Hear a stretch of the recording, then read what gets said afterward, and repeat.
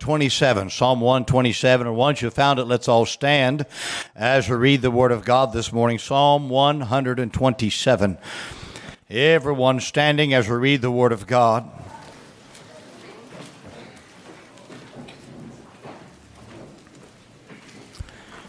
Psalm 127 and verse 1. If you have it, give me a good strong amen. Amen. Scripture says in verse 1, except the Lord build the what?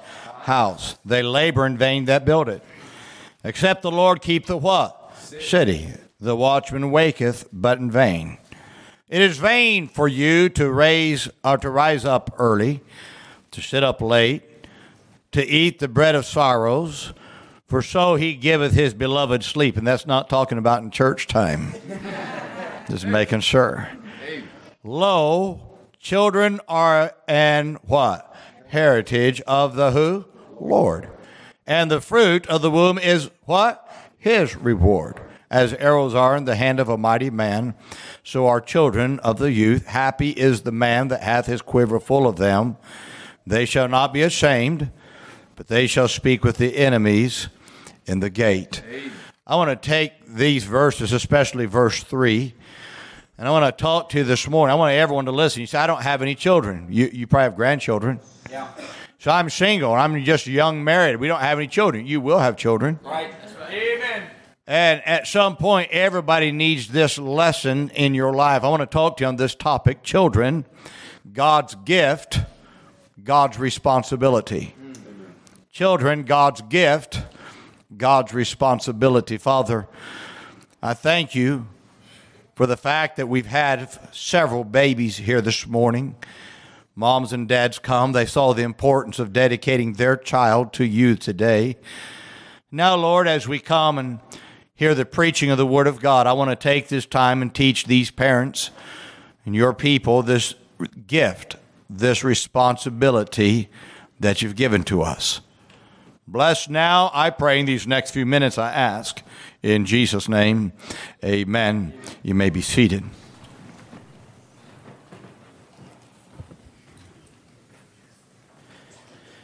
Satan is after your child. Let me say that one more time. I want you to hear that statement. Satan is after your child. He starts at birth, and if I could say it this way, he starts before birth.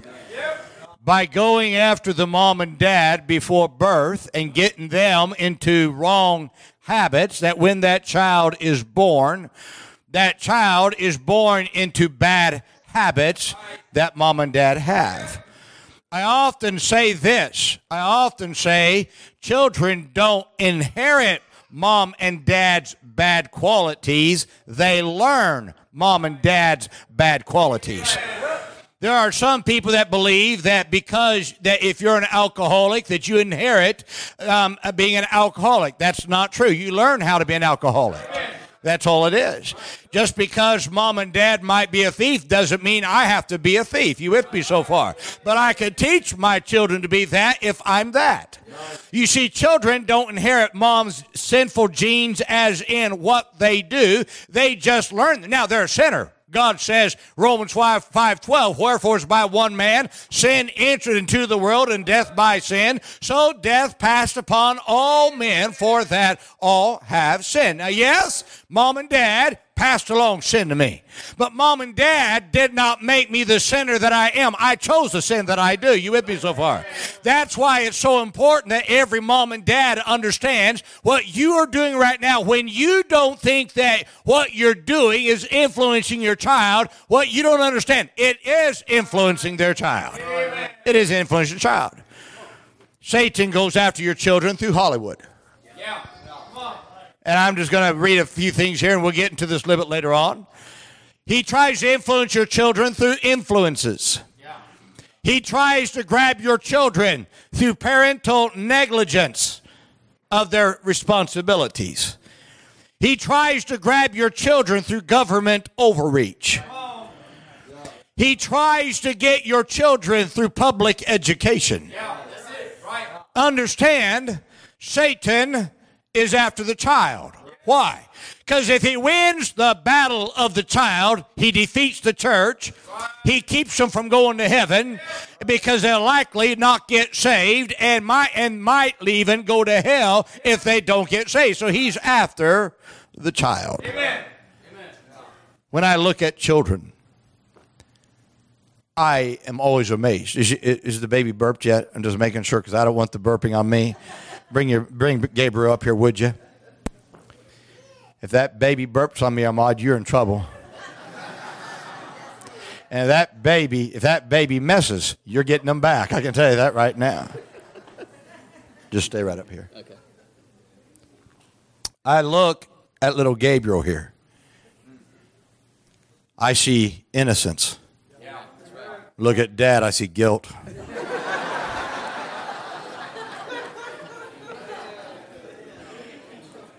When I see Gabriel here, I see potential. Yeah.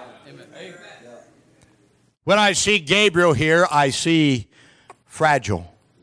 I see fragile. A little baby that is easily influenced. We look at these little babies and you're kicking me, kid. You're as bad as your mom. Yeah, get me that pacifier. Dad has to have one, and so does the son. Just like Daddy. There you go. Yeah, there you go. Oh, there you go. That's better. You got one for Ahmad too, but anyway. It's amazing. We look at these little babies and say, wow, how precious. How sacred. Baby's born, everybody wants to hold the baby. Teenager comes around, no one wants to be around them. Precious little baby. Can I tell you, this baby here carries a huge responsibility.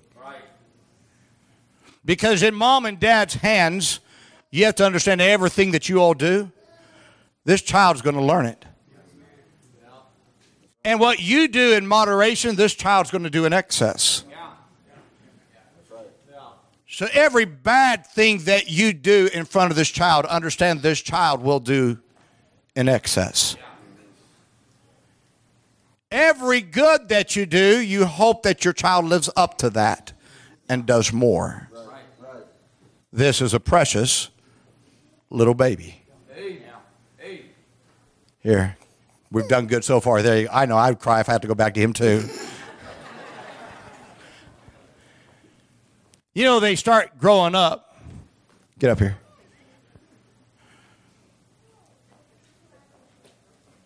They don't look as precious. Sorry. They look a little bit mischievous. Yeah, that smile right there tells it all. And we pray that he doesn't look like Dad. Because no child should look that ugly. And we look at this and we say, wow, you know, we don't look at him and say, oh, what a cute little thing. We don't do that like we do the baby. Then do we have any teenagers in here? I need a teenager. I need one teenager. Oh, yeah, come on up here, son. Yeah, there you go. Because I'm using some boys. I'm sorry, I'm just using boys this morning. And because I can make fun of boys. I can't make fun of girls. But anyway, everybody get mad at me. Then they become a teenager. How old are you? 13. 13. No, you're not. Good night. You know, when they become that teenager, isn't it amazing from that little stage down there to this one right there to this one right here? Yeah, you be good over there.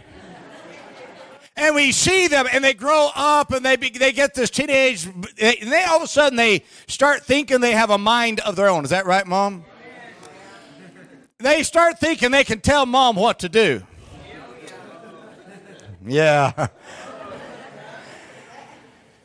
Mom says, son, I don't care how big you are, I can still whoop you.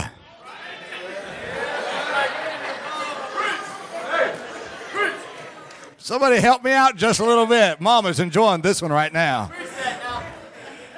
Because For some reason, a teenager thinks I can always take mom and dad out. But mom and dad somehow just knows how to correct the whole thing, son. You know why? Because God gave them to mom and dad. They're precious. What we have to understand, step here, guys. They're precious at that age, but they're just as precious at this age and this age. Because at every age, they're being influenced. And if I can even say it even more, when they start coming here and here, they're influenced even greater. Because they're soaking everything in, because they don't believe mom and dad with everything. Don't shake your head yes right now. I'm trying to help you, son. They think mom and dad come off of a planet somewhere. Because they got the world by the tail, and they've not even shaved one peach fuzz off their face yet. Amen. But can I tell you, every stage where there's that little infant, a young man, a teenage young man, every one of them, Satan's after them, but somehow the familiarity, the attitudes they show, cause us not to be as careful with them as we are with them. But I believe we need to be careful with every stage of life. Because every stage of life is very critical in the forming of a young adult that one day that God could use to do something mighty for him if we don't give up on them and if we don't just kind of shove them out to the wolves somewhere. There's got to be some parents that say, I am not going to be a part-time parent. I'm going to be a full-time parent that makes sure that even at this age, they're going to serve the Lord. Thank you, men. You can go be seated. Now, God says that children are a heritage of the Lord. What does that word heritage mean? It means they're his property. That means they're his inheritance. Get this now. Children are not a nuisance to pawn off on your parents. Children are yours. Can I just stop right here and just say this? I'm a little concerned with this younger generation that wants to shove their children off on grandpa and grandma because my children are just a bother to me. Somewhere you need to be the parent and love that child, because let me tell you something. Your children figure it out. They get it on the inside when you're trying to shove them off all the time. They need a daddy. They need a mama. Nothing wrong with grandparents, but God gave that child to the mom and dad. That's right. Go ahead. Amen. Yeah. We got parents today that say, well, man, if I could undo this child. Well, you can't undo the child. That's right. That's right. Can I even go further and say this? Children are not the property of the state. Right. President Biden's education secretary made this statement. Parents should not be the primary stakeholder in their kids' education. Let me help you out. That's what Hitler said to the Germans. Study history. The state does not have priority over my children. God gave that child to me, not the state. They don't know. God gave them to me. Their heritage, and God gave that child to me to raise. And it's not the state's job to usurp the authority of mom and dad. It's the state's job to clap and cheer the parent as they raise them for the Lord. Yes, sir. For some reason, we've got these parents, we've got these educators who think they know more than mom and dad. They don't know more than mom and dad. Listen to me, but that mom and dad knows that child. Right. Amen. In our state, in the month of September and October, they did a mental examination of children in the public schools. to determine their mental quality so the state can determine whether the child needs some sort of mental help. Let me tell you something. That's mom and dad's job. Amen. That's right. Go ahead. Because you've got godless people that don't believe in God, questioning them about that child. And let me tell you something. We've got to understand children are an heritage of the Lord. God gave them to me, and my job is to raise that child to serve the Lord. That's my job. It's my job. Now, preacher, okay, how am I to raise that child in the nurture and admonition of the Lord? We talk about that in this certificate right here. We dedicate to raise our children in the nurture and admonition of the Lord. What does that mean to raise the child, the nurture and admonition of the Lord? I want to point out to you in our text psalm. He says, except the Lord build the house. Yeah. He says they labor in vain that build it. Except the Lord keep the city. The watchman waketh in vain. When you build a house, the most important part of the house is the foundation. You build a house without a foundation, that house will crumble in the storms. The reason why so many people in this age are crumbling is because they were not built on the foundation of the Lord. If you want your child to grow up mentally strong and capable, you got to make the Lord their foundation. Listen to me, Mom and Dad. I want to just say some things you've heard me say, and what I'm saying right now is just basic teaching, but it needs to be said. Can I tell you this? That foundation, that you build your child with a purpose, get this now, to live for the Lord. To live for the Lord. Listen, God gave you that child. They're His heritage, His inheritance. What does that mean? That means that God had a purpose for that child, but He says, okay, Mom and Dad, now your job is to raise that child so that child finds God's purpose, not yours. Amen. That's right. That's right. It's not my job to try to get my child to do what I want them to do. It's my job to get my child to do what God wants them to do. But can I tell you this? If you're going to have a foundation, what's that foundation? Okay, that foundation is keep them in church. Amen. That's right. Sunday morning, Sunday night, Wednesday night, listen to me, Mom and Dad, you need to be in church with your children. Amen. Yes, sir. Why? Your children need to be sitting by you in church, especially Sunday night, Wednesday night, and seeing Mom and Dad listening to you say, but preacher, I'm busy. Preacher, I'm tired. So you're too tired and too busy for God. Come on now. That's it. Go ahead, preacher. That's it. Amen, preaching. Good preacher right now. Amen. Listen to me. Everybody. And I know that you think I'm a broken record, but I'm telling you, that child has the best chance to turn out right if you keep them in church Sunday morning, Sunday night, and Wednesday night. Yes, sir. It's not that you're inferior. It's just that there's another voice preaching the truth that you're trying to teach them inside the home. Amen. If you're teaching that book right there, then I come in here and I teach it, and that child hears it. He said, well, they're too young to hear. Let me tell you something. You'd be shocked what children learn at a young age. Amen. You don't believe me? Let me tell you what happens. How many times have your children embarrassed you when they're this tall? Yeah. Right. Go ahead. Right.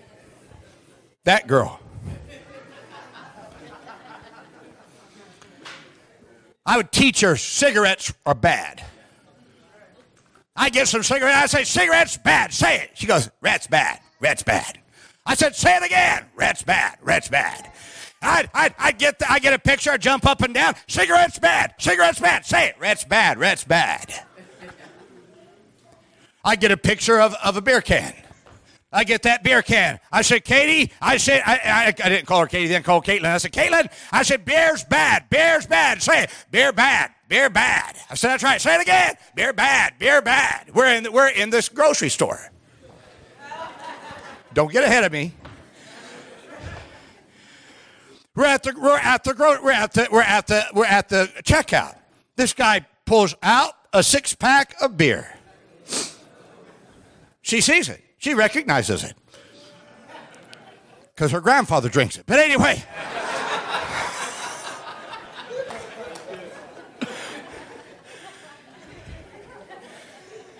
She saw the beer. Daddy, beer bad. Beer bad. Beer bad. I mean, not quiet. Not quiet. No. Not speak quiet. She has to mimic her dad loud. You know, beer bad in the grocery store. Right. Amen. Amen. Guy's looking around. Not my child.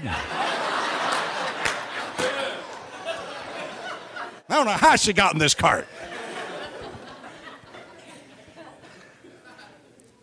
We're at the grocery. I'm getting something. We're waiting on to get something, and the guy in front of me says to the cashier, "Can I get a pack of cigarettes?" She heard the word cigarettes.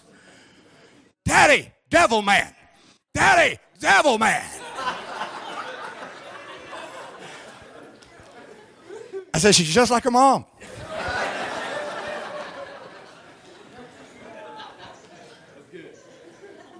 Now she was small.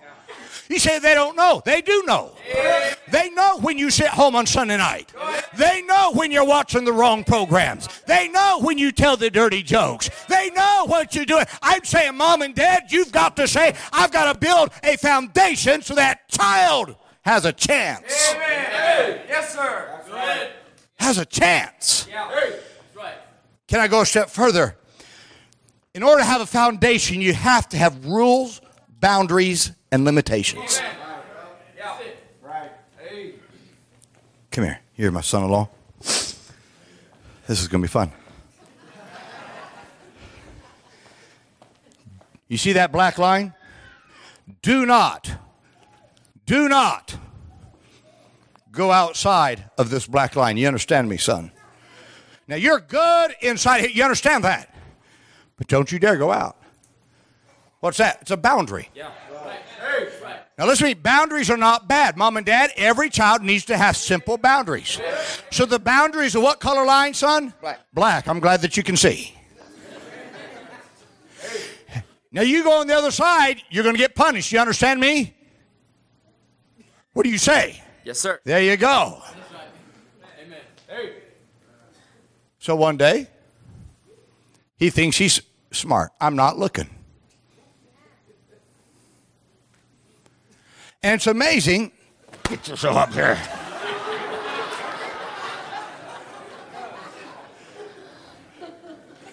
What did I say?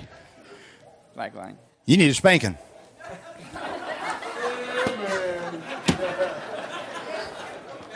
Man, this is great. I love the sermon. Actually, my daughter asked me if I'd do this. But anyway. Now, listen to me, Mom and Dad. I'm just saying children need rules and boundaries. Amen. But a rule and boundary means nothing if they cross it and you don't punish them. Amen. I am not for beating children, but I am for punishing children. And a SWAT, that when you're not out of control, it's not going to hurt them. Amen. I do not believe we ought to beat them to their black and blue. I think that you ought to be controlled. There ought to be okay, you cross that line, son, you get 3 SWATs. Got that? Yes, sir. Okay. How many SWATs? 3. 3. 2. You just lied.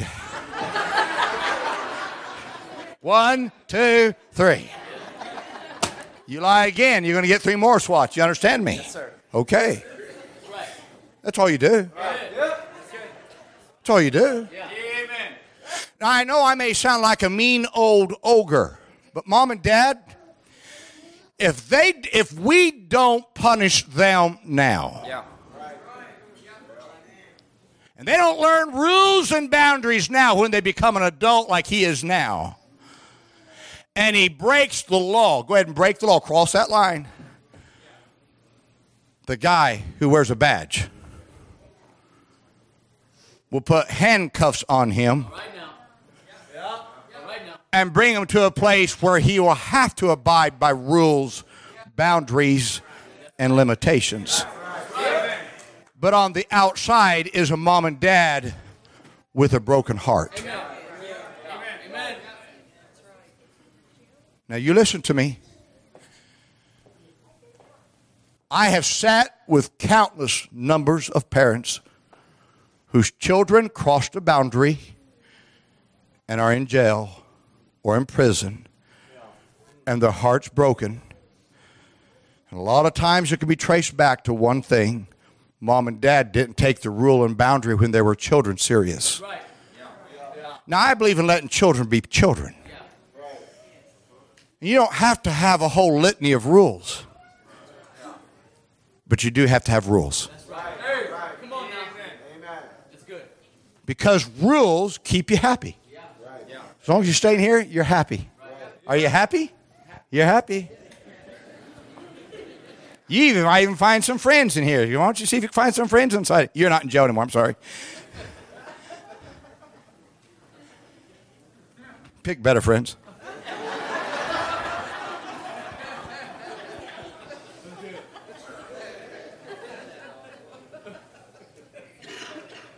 Inside the rules. You go outside those rules and find another friend.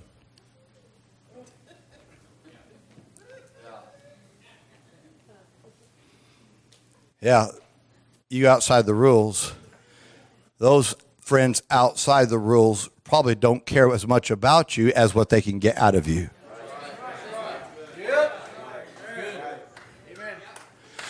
I am not trying to thank you, man. At some point, we've got to say, I need to be a watchman in my house. What's the watchman? God says, he says, except the Lord build the house. What's that? A foundation. Get a foundation. Have some structure. Get God involved in the child's life and have some rules and boundaries and say, okay, this is how we live. We go to church Sunday morning, Sunday night, Wednesday night. Have the structure. Amen. My daughter never asked what time I get up. She never asked if we're going to church on Sunday. She doesn't ask if we're going to church on Wednesday. She doesn't ask if we're going to bar. Why? I set the structure. This is what we do. Amen. That's right. Amen. But then as a parent, my job is to be a watchman on the wall. And I'm the watch for wrong influences. And my job, listen to me, mom and dad, watch the influence of television. Do not let television babysit your children. Because you don't know what's coming across that program. Whatever happened, I was talking to somebody yesterday, I can't remember who it was. When I was a boy, children didn't sit inside and play video games all day. We got outside and played. Anybody with me so far? Mom said, get outside, son, play. And I got dirty as a boy. It's okay. Boys ought to get dirty. Oh, my poor little boy. He's dirty. Good. Going to teach him to work. He gets a little boo-boo. Like when I had a little boo on my knee, my mom would say, son, go out, throw some dirt on it. Stop your crying. Why? It's raising a boy. Raising a man. We got a bunch of sissy men today that they get a little boo-boo and they go running back home and, oh, I got to quit my job. Hey, suck it up and be a man. Amen. That's right. Yeah. It's good for kids to have chores in the home. It's good to have that structure. As a dad and my wife as a mom, we have to be the watchmen and watch the friends. There's times you got to say to your children, you can't be a friend with them. Yeah. Right. Yeah. That's right. Yeah. Right. You say, why? Because you know they don't. Yeah. Amen. Amen. Well, why, Mom? Because I told you. That's right. Can I help you out, Mom and Dad? You don't have to explain to your children. You gave them the rule, period. That's right. Amen. Go ahead. Because how many of you mamas get that little gut instinct, something's not right? You know what I'm talking about? You know something's not right. You can't explain it. You just know something's not right. All right now. Yeah. And the child comes and say, why? Mama can't tell you why. She just has that gut instinct. Right. Amen. That's it. You got to trust it. Amen. But can I tell you this, last of all, can I say this? You know what children need the most? A Christian dad and mom. Amen. Amen. Hey. You know why? Who's the child belong to? Talk to me. It belongs to who? Lord. The Lord, God. Hey. God gave him to who? You, the parents. Now, if they're God's, then you, if you're not saved, can't raise them the way that God wants you to raise them. Why? You're not saved. Amen. So every mom and dad here needs to ask yourself this question: am I saved? I didn't ask you, are you baptized? Are you saved? If you're not saved, then let's get saved today. Get saved today. So your children have a Christian daddy, Christian mama. In the past 8 days, I've buried children, 20-year-old and a 37-year-old. And in both instances, I've been able to look at the parents and know that they will be able to see their children again because they're saved. When I do a funeral of an elderly person, and I find out the elderly person, I can look at the children and say, you'll get to see mom and dad again. Amen. Yes, sir. The best thing that your children can have is to know, I'll see them again. I'll see them again. Where? Heaven. Why? Because they got saved. How'd they get saved? They realized they were a sinner on their way to hell. They realized that Jesus Christ died on the cross and shed his blood and was buried and rose again to pay for their sins. And he says, I saved them. I got my payment applied to their life. They got saved. Now they can go to heaven. A saved parent will always do better in raising a child than a lost parent ever will. Amen. So let me ask the question, mom and dad. Just answer this inside your heart. Do you love your child? Then get saved. Get a foundation. Set the structure. Have rules and boundaries. Love them. Bring them up the way God wants you to bring them up. And when you get a little frustrated, you just say, they're God's. God, I need your mind for them because I don't know how to get through. There's a time we don't know how to get through. But because they're God's, he will. Father, a very simple sermon, not a very dynamic sermon, but a helpful sermon, I believe, that could help some moms and dads. Father, I'm asking today, there's some parents here probably, first of all, that just need to get saved. Then there's others that just, moms and dads probably need to come down to an altar as a mom and dad and just commit themselves to raise their children in a godly way. There's some grandparents here that need to say, I'm going to come down and commit myself to be a godly grandparent so my grandchild has a godly example as a grandparent. God, help us to do what's right. Heads are bowed, eyes are closed.